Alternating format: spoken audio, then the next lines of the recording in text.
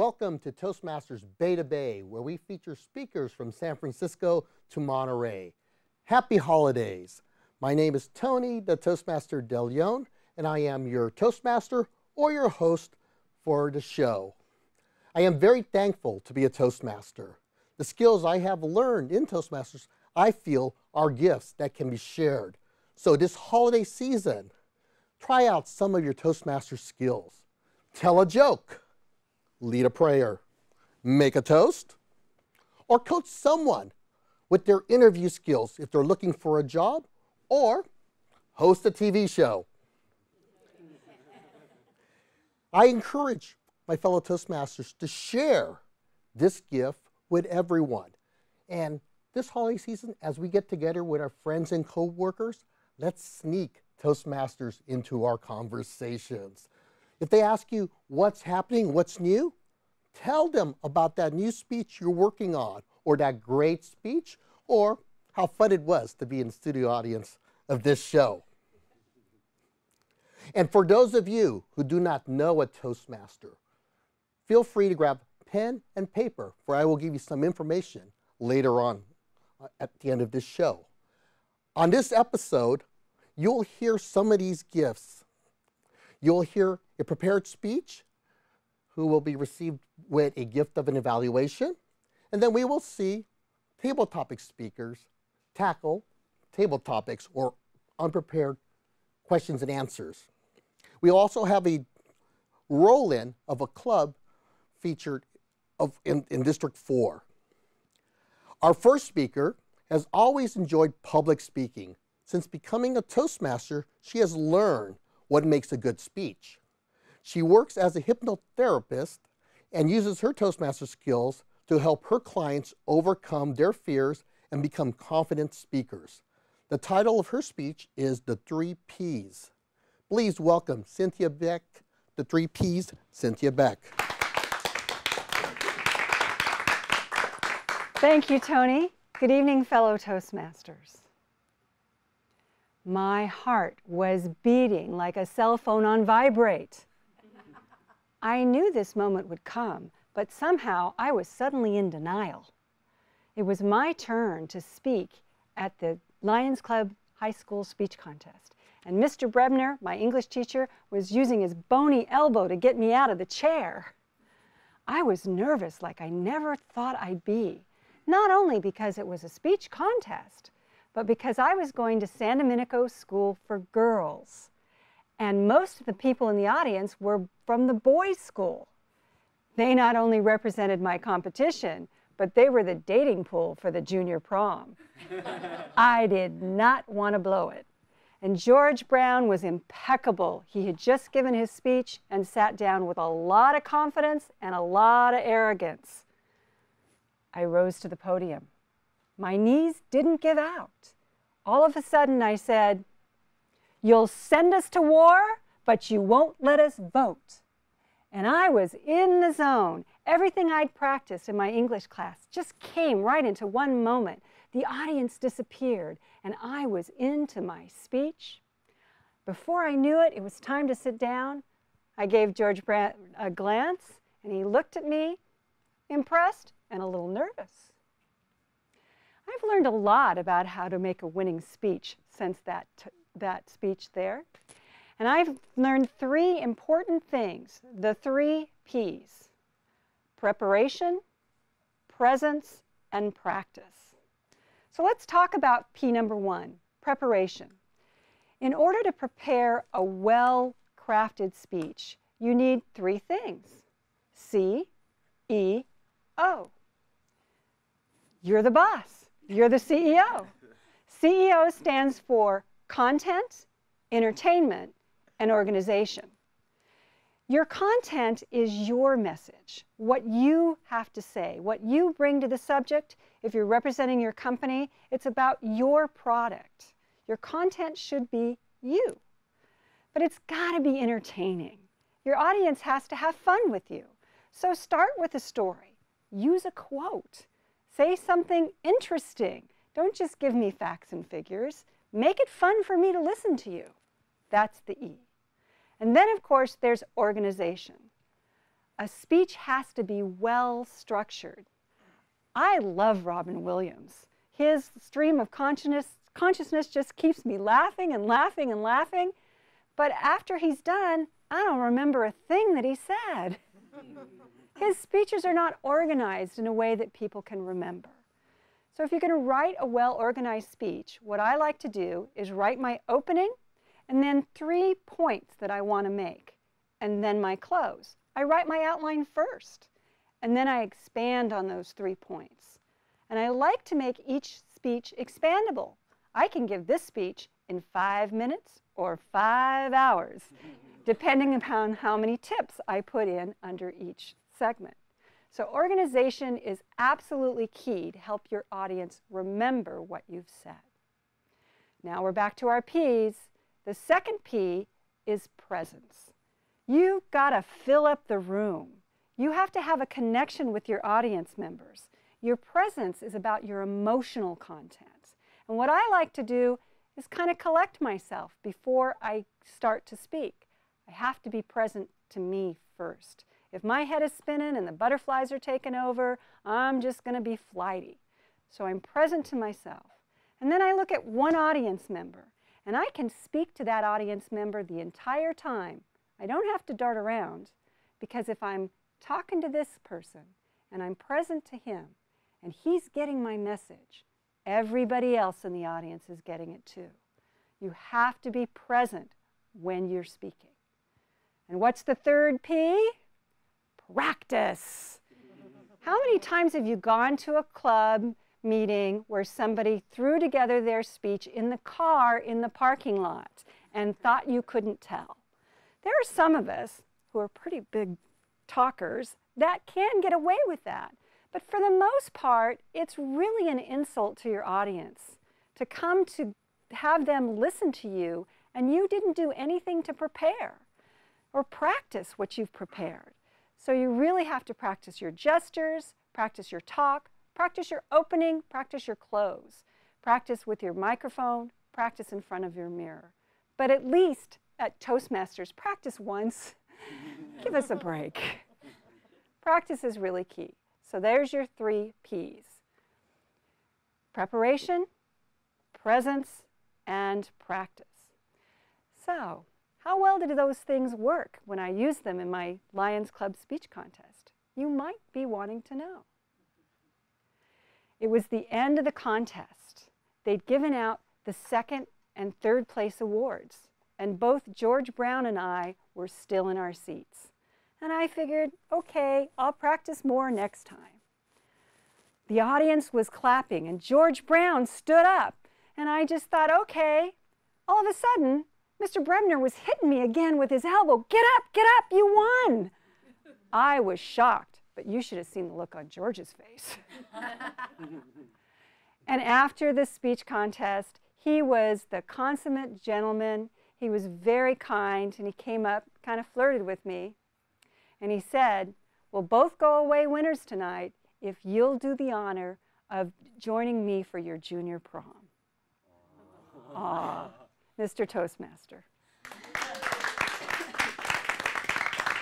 Cynthia, people want to know, what club do you belong to? I'm a proud pro master. We meet at Mimi's in Foster City on Thursday mornings at 7:30. I heard you made Toastmasters history once.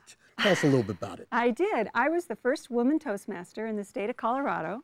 I couldn't get any speech classes my first year in college, and so in 1974 they had just let women in, and I went to a Toastmasters club, and all those guys were really happy to see me. Wonderful. We'll have to visit you at the Toastmasters club. Thank you very much. Thank you.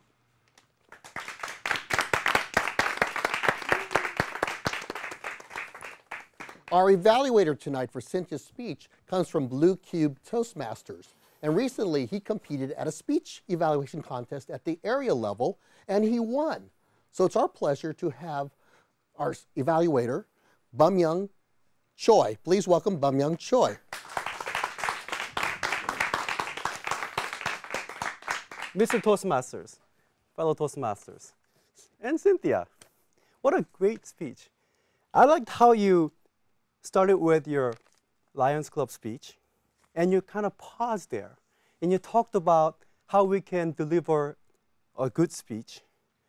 Then you brought it back to your introduction and sort of finished your story.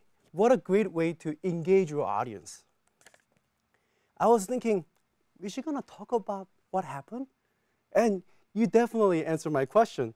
Wow, she won. That's great, because she definitely delivered an awesome speech. Second point that I wanted to point out is that you gave us these 3 Ps. And I know when I go home, I'll remember those 3 Ps. And even with the first P, you had the CEO. And you have all these buzzwords for me to take home with and remember what they are. So before I go to sleep, I remember 3 Ps and CEO. Tomorrow morning, I'll think about 3 Ps and CEO. Before I deliver speech, I think about that as well. But one area that I was hoping that you could improve on is when you're giving us the result of this Lions Club speech, I thought you could add more animation. You could add more gesture, or you could have more vocal variety. For example, you mentioned this, get up, you won. You could have said, get up, you won. What are you doing? So you could have added some enthusiasm there. Also, when you are thinking that you practice and you'll do better next time, you could have really shown that you're very shy about it. Maybe I'll do better next time. But other than that, I thought it was beautifully organized and well delivered. I will remember those 3 Ps. And with that, I would like to give a control back to Mr. Toastmaster. Thank you, Bumyong. Now it's time for a roll-in feature where we look at a club in District 4. The club we're going to feature tonight and visit is an advanced club called Next Step Toastmasters. Let's have a visit.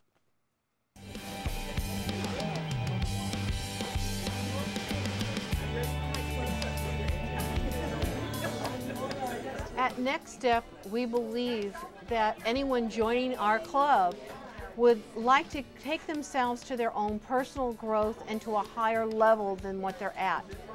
This is a person that's seeking to go higher in their advancement of speaking. Basically what they're looking for is a little bit more of a tougher standard. Evaluation is what helps you get to a higher level of speaking and leadership.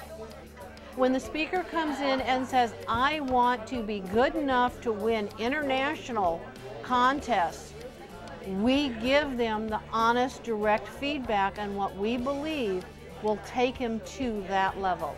Before the speech started, I asked Wani, so now what do you want out of this? Why are you repeating this, and what do you think are your strengths and weaknesses? So he gave me his impressions, and I promised, okay, I'll do my best. And here's what I observed in his speech. So that's the flip side to that would have been the structure, where it lacked a clear beginning, a body, and the end. I heard a lot about you, I learned a lot about you today, but I thought that it could have a really clear, concise.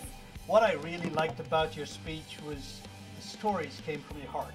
The story about your sister, the story about your Toastmasters journey, as I would have expected from a competent speaker like yourself.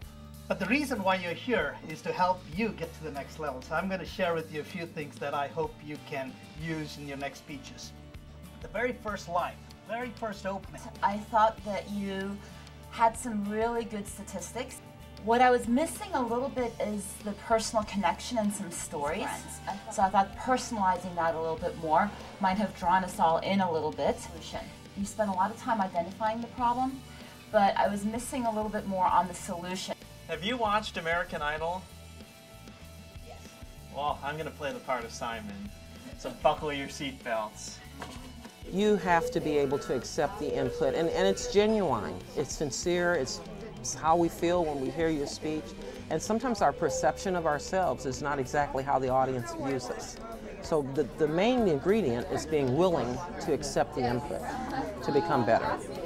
So take those and tie it into this message that you want to deliver to us.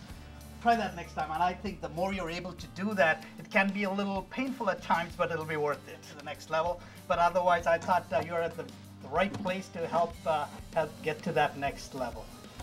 Madam Toastmaster.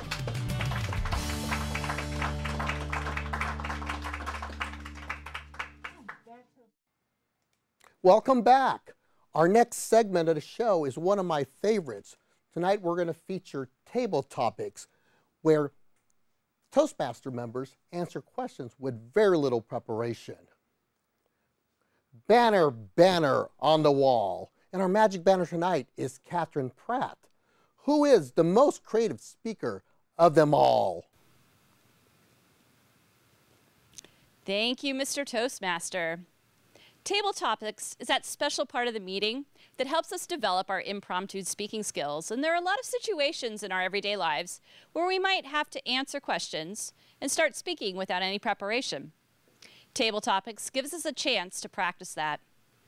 The way we structure Table Topics is I, the powerful banner, will invite an audience member up to answer the question, and they'll answer it in 1 to 2 minutes. Now, my gifts to you tonight are questions that go along with the holiday theme. And it seems that the holiday shopping season starts early and earlier every year.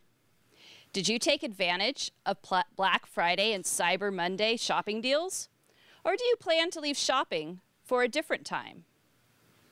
To answer that question, I'd like to invite Setha Yim from Tea Toasters in Menlo Park. Thank you, Magic Banner. I did take advantage of Cyber Monday because I wanted to be early this time for Christmas shopping. And I wanted to do that because every year, when I never take advantage of Cyber Monday, the gifts were always late, and I would always do everything last minute, and things would be more expensive, unfortunately. But this time, I decided to take advantage of Cyber Monday. I bought a lot of things, on discount, and one disadvantage of doing that was that things were coming late. For instance, last week, I decided to take advantage and be early on shopping, and I bought a lot of things from Old Navy, 30% off discount. How great is that? And I got that for my nieces, my nephews, my cousins, and 30 presents were under my belt that I had to buy and tackle. Well, it's going to come on December 23rd, which would take a longer time for me to wrap presents. And I thought it was really early, and I didn't want to go in and avoid all of the traffic and all of the rush. But this time, unfortunately, it's still going to be a little late, even going online.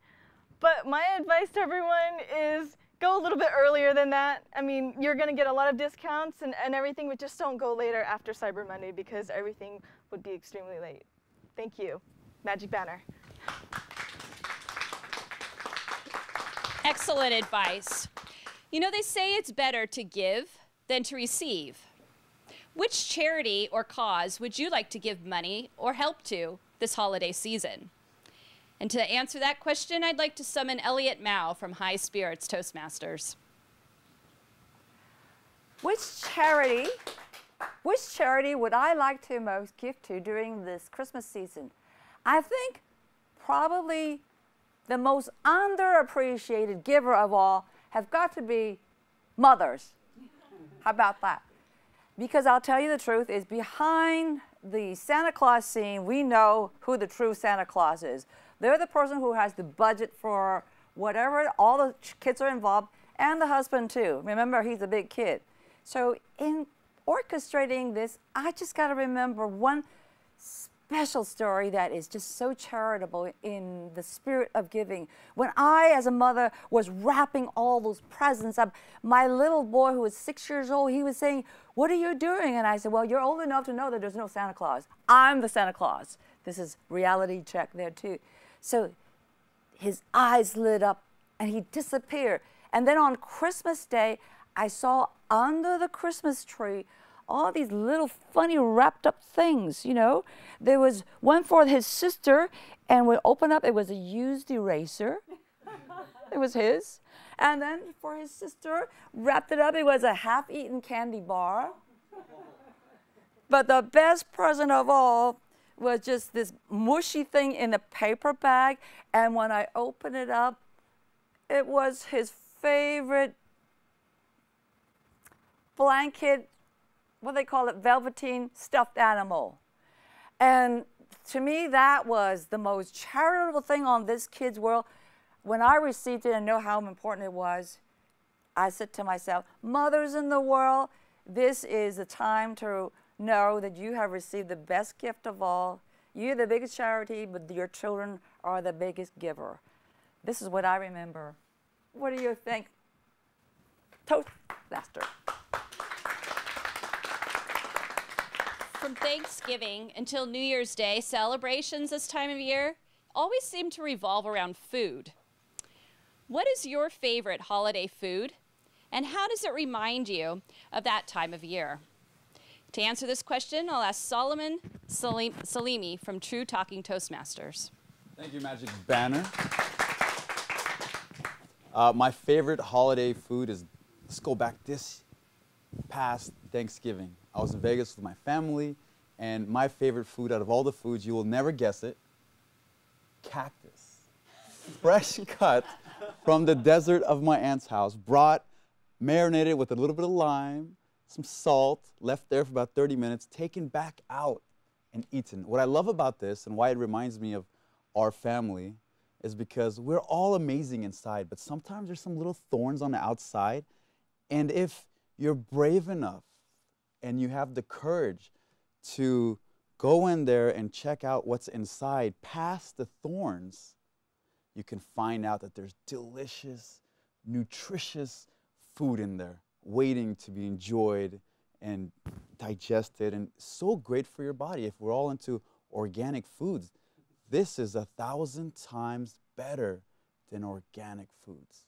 It's wild. I'm a little wild.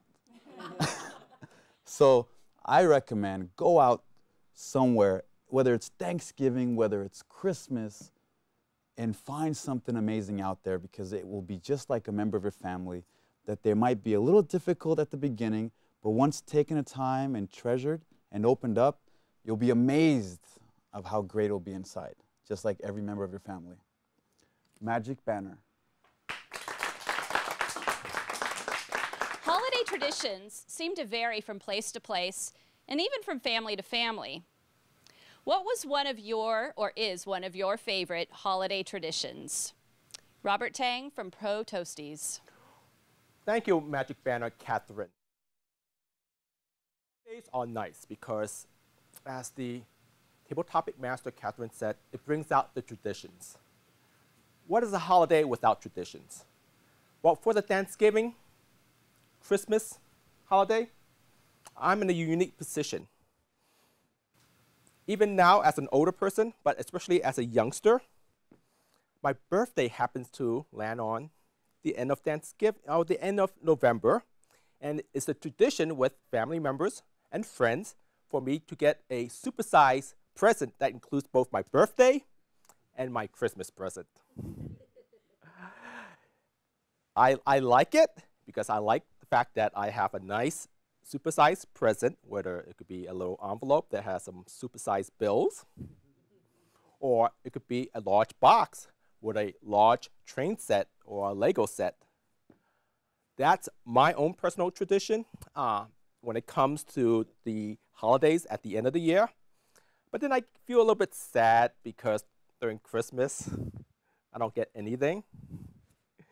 But what I do get are presents from family members or friends who forgot my birthday and decided to make it up on Christmas. So at least I get something on Christmas, is I get a Christmas present, but without the birthday attached to it. So that's my personal tradition during the holidays at the end of the season. Madam Table Topic Master. One thing about Bay Area winters, we never have any snow. How do you feel about having a holiday season without snow? I'd like to invite Birgit Starmanns from Evening Stars, Next Step, and Pro Toasties. One of the reasons that I moved to California is so that I would not have to shovel snow. I grew up in Southern Virginia, and I'm originally from Germany, so there was always a lot of snow. The problem with that is some of those areas are not used to snow. I lived in Washington, D.C. before I moved out here. And right before I moved out here was the first snowstorm ever. Now, they had all of these snow removal equipment and things like that, where basically they would run around the street with them up. They wouldn't even try to get rid of the snow. And then all of a sudden, we had snow about this high that I had to shovel. So I was really happy to get to California, where I don't have to shovel snow. I'm okay with the Christmas trees without snow. And if I really want snow, then I can always drive up to Tahoe. Thank you, Magic Banner. As much as I've enjoyed giving them to you. As I fade back into the banner, I'd like to return control of the meeting to our Toastmaster, Tony DeLeon. Thank you, Magic Banner, Katherine. What a wonderful job. Let's give that magical banner a big hand. I hope you enjoyed the gifts of Toastmasters tonight. As I said earlier, hopefully you grab some pen and paper if you don't know a Toastmaster, so I'm going to give you some information. We're part of District 4 Toastmasters, which runs from San Francisco to Monterey. So we have a website. It's www.d4tm.org. And if you live outside the area, we have the Toastmasters International website, which is toastmasters.org. I encourage everyone to get together and talk Toastmasters, especially my fellow Toastmasters, because we have a special gift. Not only do we get to speak better, but I believe we get to know one another better. So it's very special that we all spread the word, because Toastmasters is where leaders are made. So please visit a Toastmasters club near you.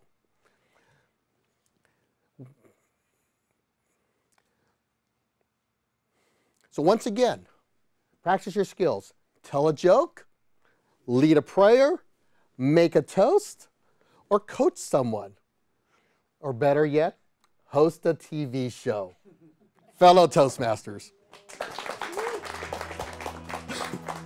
Please come on up.